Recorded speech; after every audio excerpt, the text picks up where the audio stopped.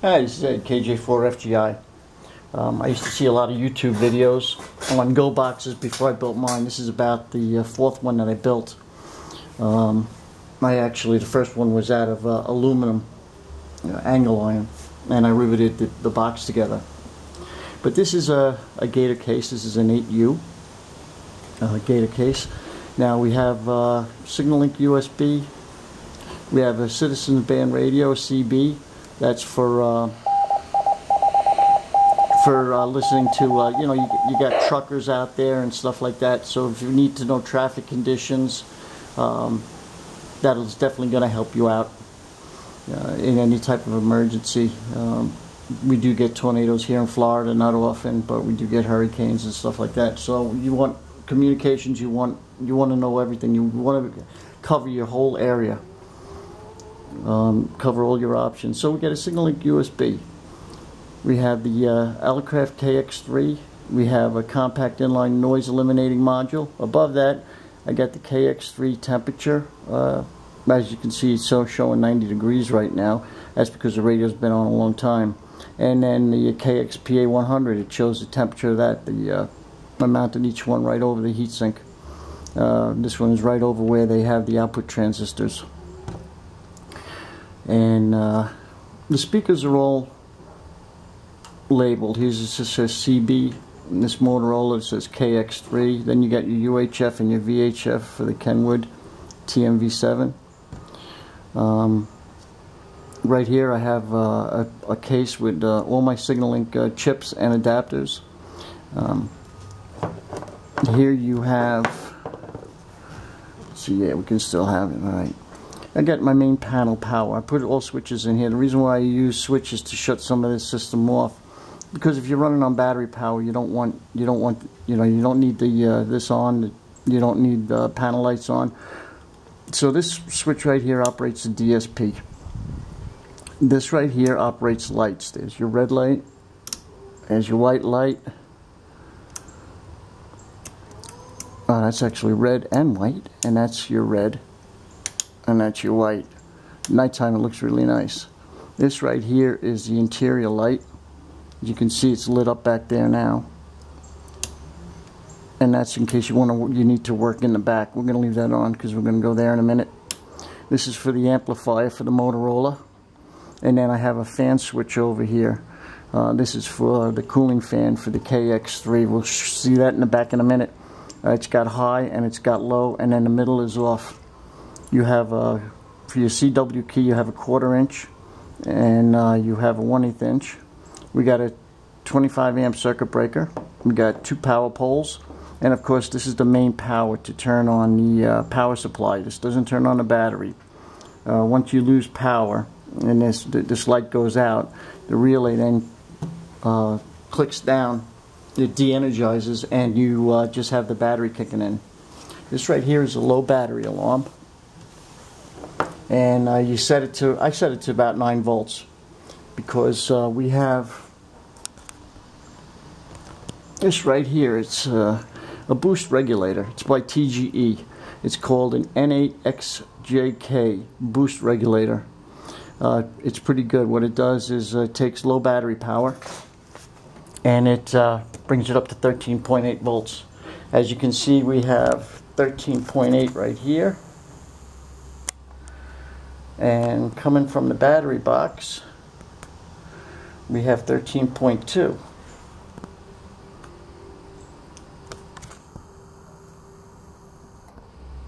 So I set it. When it gets down to low power, the alarm goes off.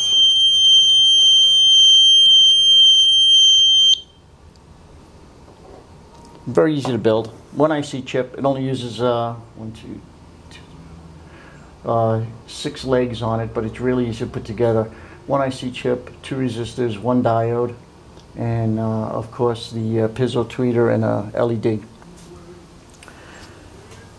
Alright, everything from the KX3 is in here. This is a volume control. The compact inline module doesn't put out enough power, either does the KX3, to actually power the Motorola speaker. So what I did was I built an amplifier, a mono amplifier, put it in the back, and I put the volume control up over here so that you can adjust it. You've got plenty of power. Let's see. Let's go take a look at the battery box really quick. Oh, there's a low power alarm on the battery box too. It's not a blinking light. It's just an LED and of course the alarm. And here's your adjustment. Now, right here is a battery. That's 8.8 volts, and I use that. I take these alligator clips off, put it onto there, and then I adjust my my low battery alarm. So I know when it gets down to 8.8 volts that it's going to go off.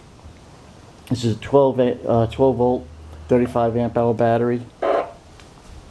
There's the low battery alarm.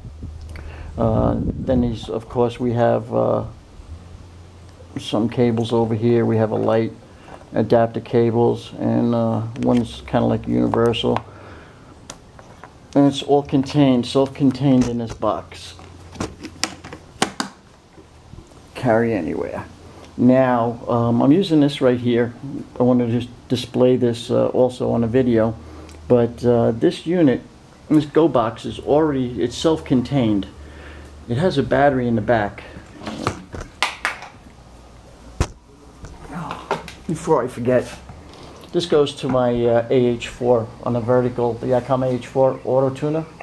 This goes to the vertical antenna in the back. What I do is I'll key this, and see, now the red light went out, so it's tuned.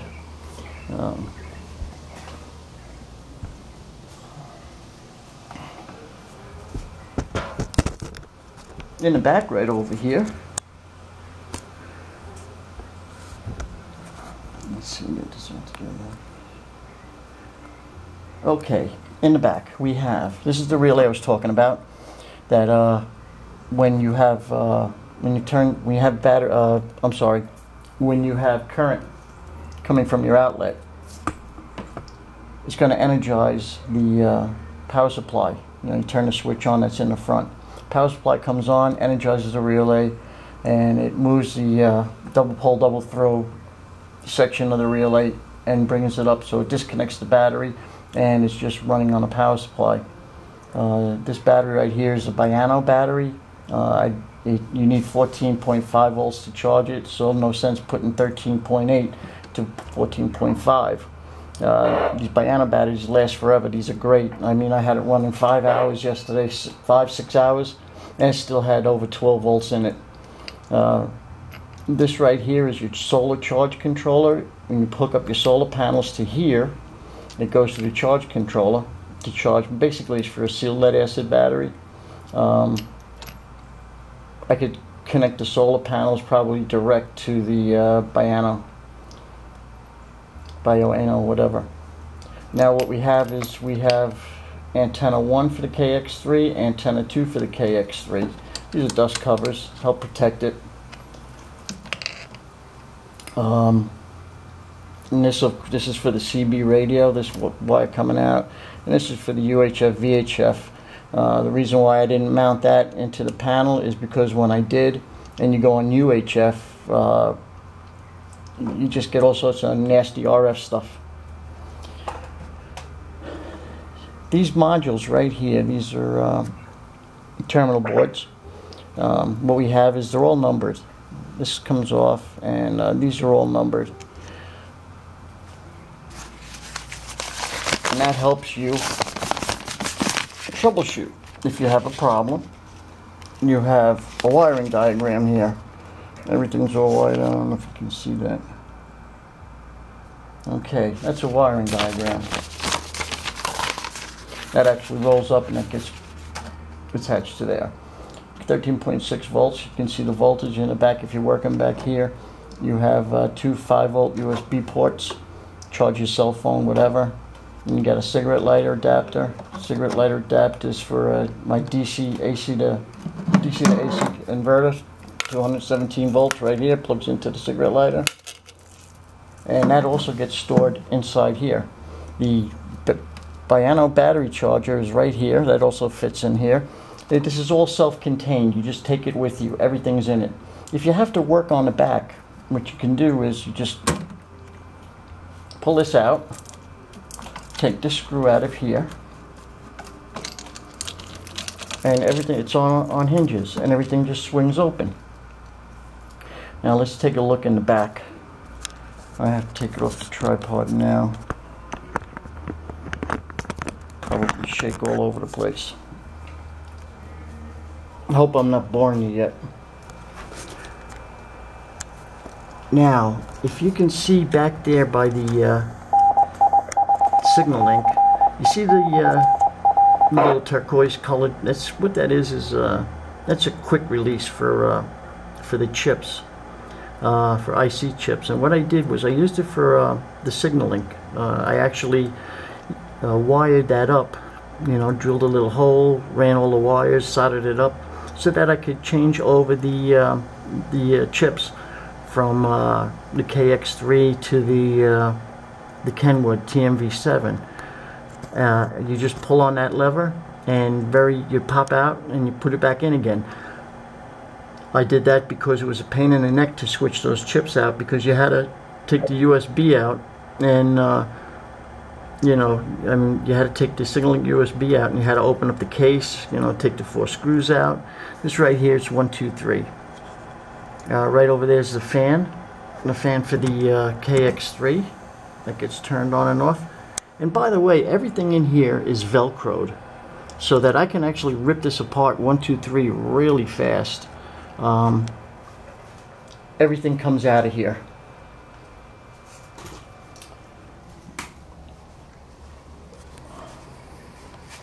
See, we got everything here. I think so.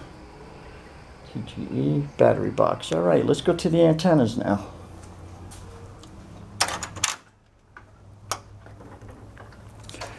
There's a UHF VHF antenna. It's a J-pole. It's also attached to the vertical. It's a 40-foot vertical.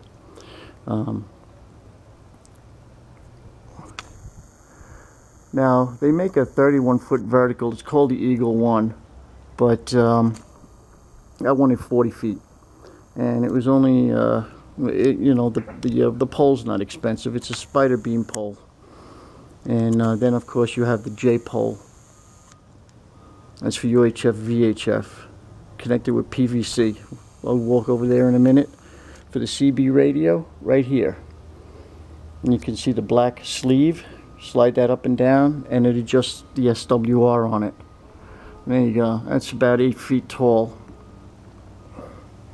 And it actually goes high. It's just that it's a little windy today, and I have a what do you call, like a corkscrew that goes into the ground, but I can't find it right now. It's what you would use, I got from a pet store, that you would hook the you know, dog chain up to, and that would anchor this down to the ground. Now right here is one of the military poles. So I took a military pole, 4 quick blocks. It's called Quick Block, KWICK-BLOCK, Quick Block. And that's how I separated the vertical antenna from it.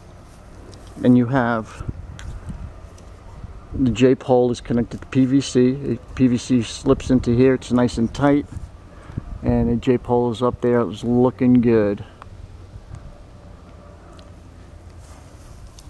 Now, this is all held down by, yeah, I got long screws in here. Actually, it's like about 12-inch screws. And then, of course, I put in some tent stakes. There's the E-Comm AH4, and there's the choke.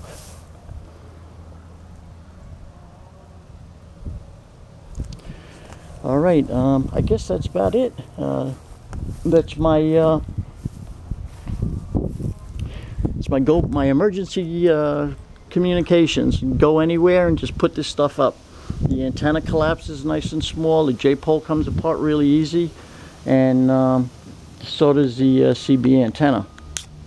All right, thanks for watching. We're all done. All right, KJ4FGI. I hope I didn't bore you guys. I'm clear.